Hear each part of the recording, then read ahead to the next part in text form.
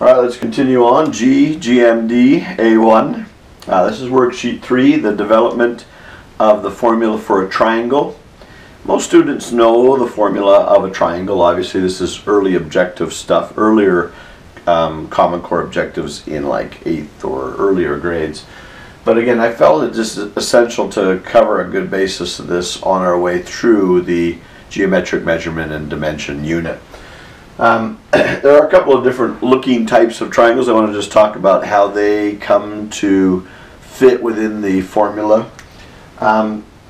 Again, remember, the nice thing is we started with this rectangle and its formula comes easy. The formula is just base times height.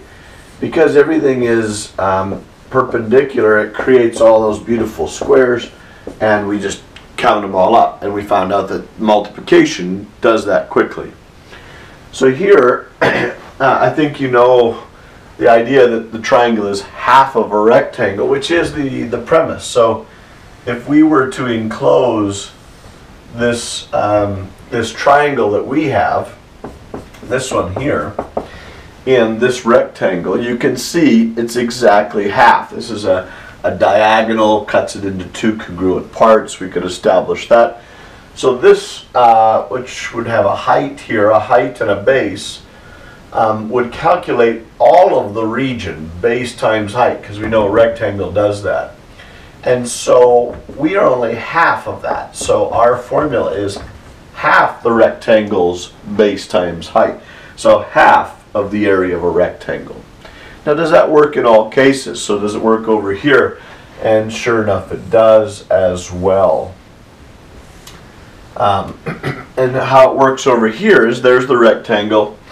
You'll notice this height here creates equality here and here, and equality here and here. So there are actually, you can think of it as this rectangle is cut in half by that triangle, this rectangle is cut in half by that triangle. It's exactly half of BH here.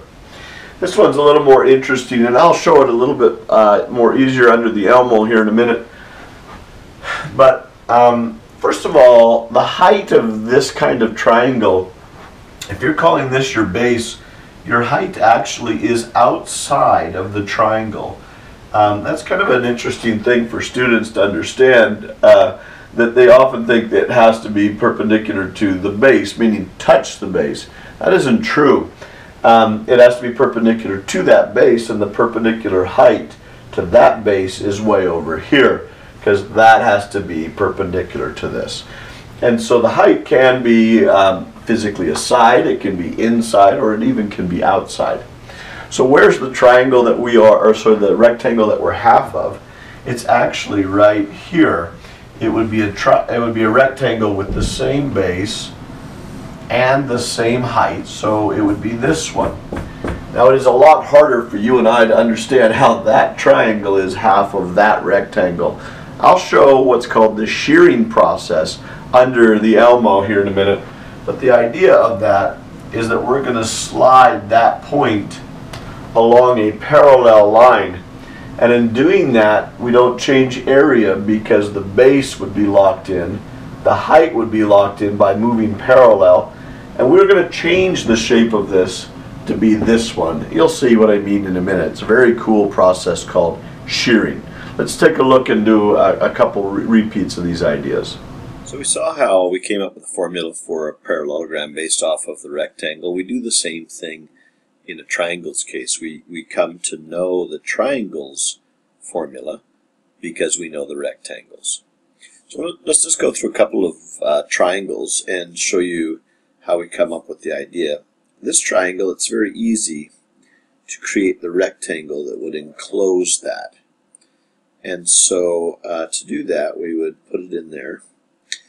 And you can see that because it goes on its diagonal here, it's right angled here, that this is exactly half of that rectangle area.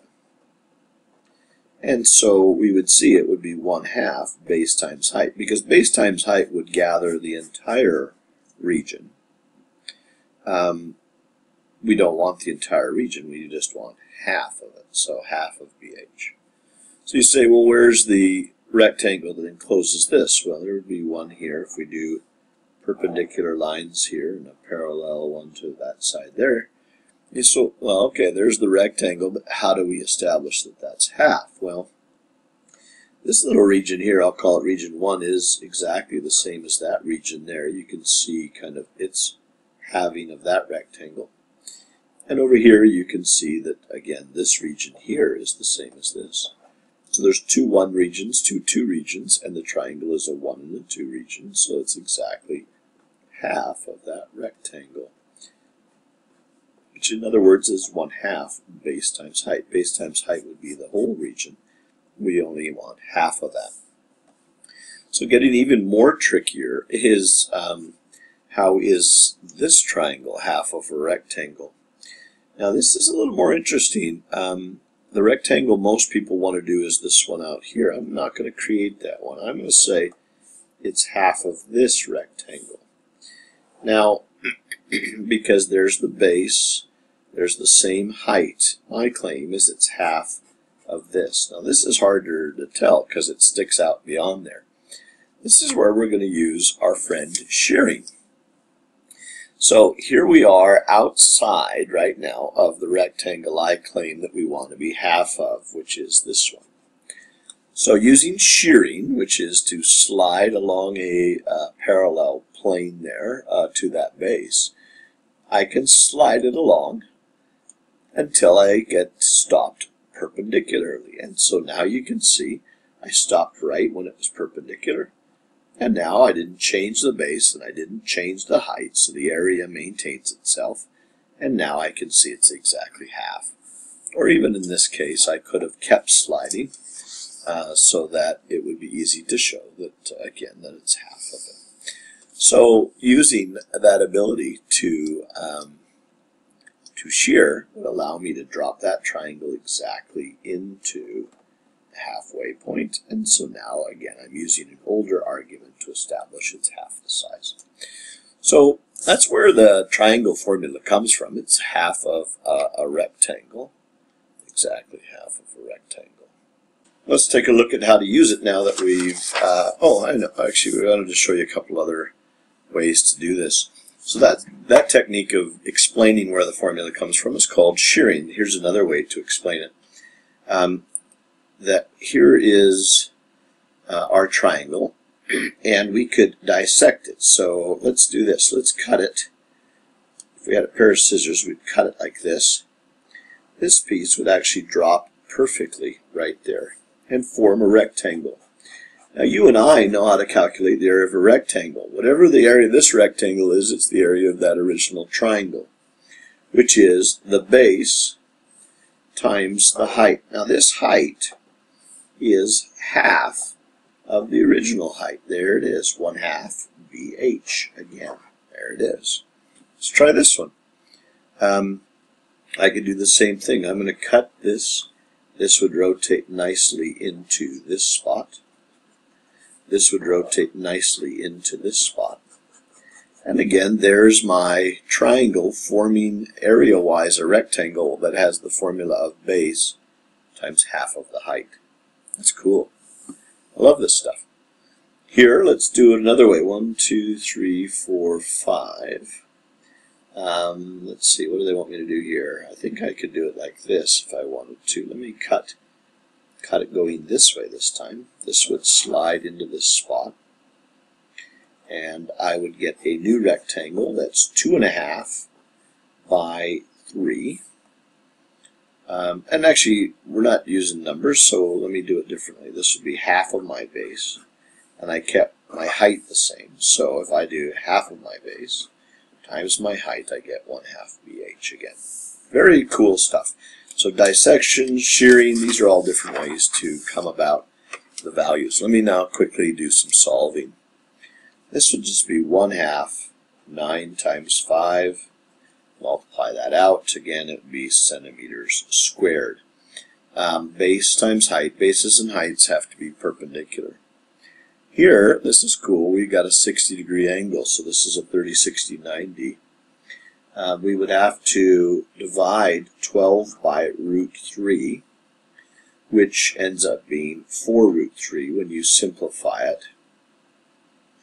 And now I have my base and my height. And I don't care who's the base and who's the height here. If it's perpendicular, one can be the base and one can be the height, or vice versa, divided by 2. So I get 6 times 4 is 24 root 3 centimeters squared would be the exact answer there. Here I have a base, or I'm missing a height, but I know the Pythagorean theorem could help me out here. And I'm starting to get to know some of these. 5, 12, 13. So 5 times 12 is 60, divided by 2 is 30. Nice little problem there. This says dissect it to find the area. So again, you could cut this little piece, rotate it around into this spot, take this little piece, cut it and put it into there. You could just find that 1, 2, 3, 4, 5 times 2. This has 10 centimeters or units, whatever these are. Right, so you can cut up these things and move them around. This wants us to shear it. Ooh, this is cool. So to shear in a triangle's case, I'm going to lock in a side. In this case, I'm going to lock this side in, and I'm going to shear its other vertex in a parallel manner. So I'm going to shear again, and I'll highlight both of them so you can see they're parallel. But I'm going to shear it parallel, and I'm going to land here. The reason I'm going to do this is that it creates a nice horizontal line, and those make finding the area much easier. So here I'm able to create an environment where now I've just changed the shape quite drastically of my triangle, but I sheared it in a manner that it kept the base the same and the height the same. So now the new triangle I can calculate, and if you notice, I now know that this has a horizontal distance of 1, 2, 3, 4. And its height, perpendicular to that, is, of course, 1. So 4 times 1 is 4, divided by that is 2 centimeters squared. Because 1, 2, 3, 4 times 1 is 4, divided by 2. Let me show you another example here. Let's see. Again, I like to shear to form, and again, I'm going to create both these shear lines so you can see that I'm going to move parallel.